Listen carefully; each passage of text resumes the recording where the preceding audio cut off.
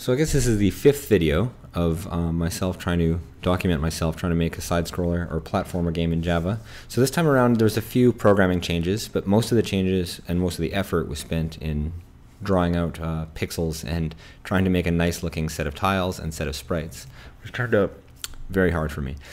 So just to recap, we started with a very basic black circle jumping around on some rectangles, then moved to black circle jumping around in some colored rectangles that was drawn by a level editor, to a sprite which was jumping around on slightly prettier rectangles.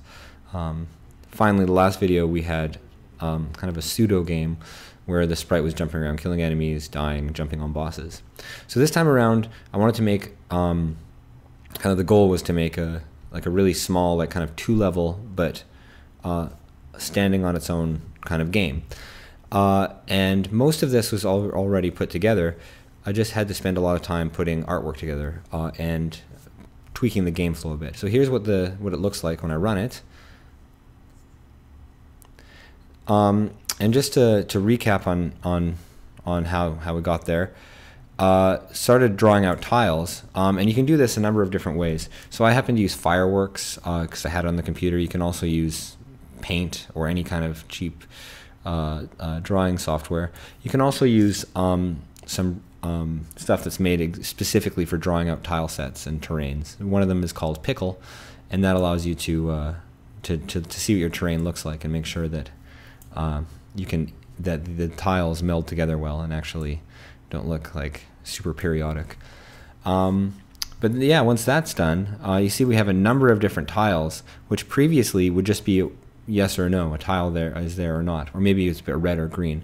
And it turned out incorporating a more complicated tile set into my level editor was just a huge pain. So I started fishing around for what other people did, and I found a really nice tile editor called Tiled, which is a professional programmer, I'm sure, programming professionally, unlike me. So it's a really cool program which actually just lets you take in this tile set we've drawn. You have a number of different tile sets you can draw, and they all can exist on different layers. So we have that, and we can actually just draw out our level. So here's a level I was drawing out before, where the player starts and everything, which is a lot easier and a lot nicer. Now, once we're done editing it, we can just save it to this XML file.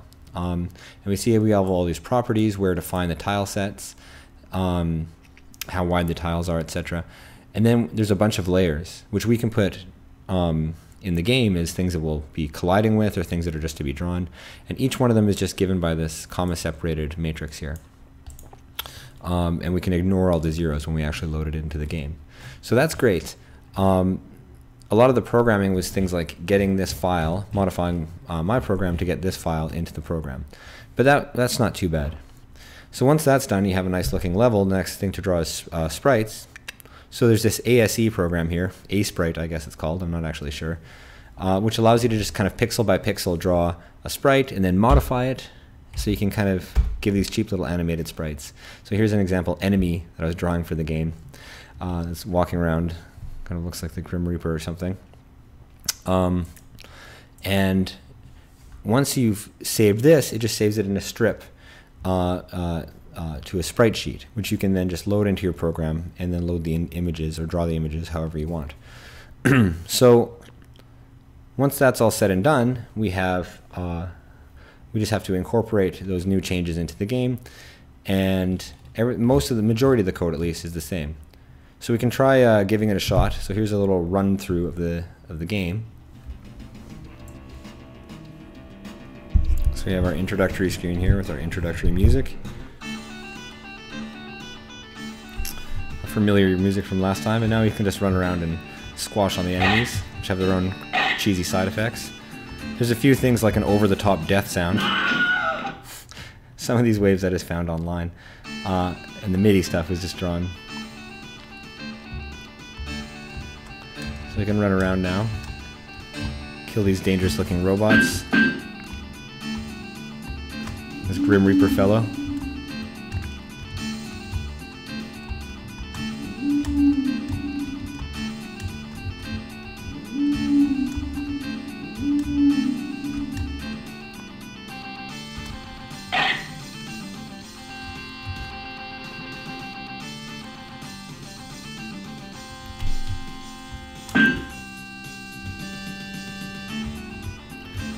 Boss mode.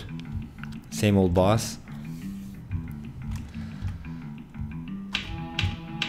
No harder than before.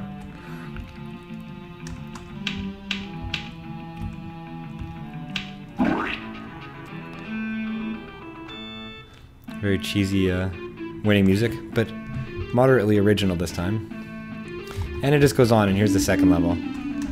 And it keeps going like this until you either pass the game, and I won't give a spoiler of the awesome graphic it gives if it does that, or you have a game over. And then the game starts again.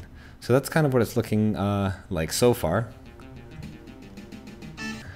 So that's where it stands now. I've also wrapped this entire thing and packed it into a jar file. I've included a link. There's also the source code there, all zipped up. But the jar file allows you to click it and play it just like it's an executable on any system, as long as that system has Java. And that's it for now. So the next stage, I'm not even sure yet, but I think it will involve not square tiles, slopes, as well as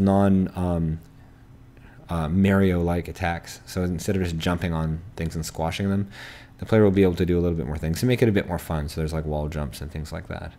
And after that, I think that'll be it for this game. But it's starting to slightly resemble something that I hoped it would look like in the end. So yeah, well, thanks for watching, and I'll post the next video whenever I do something.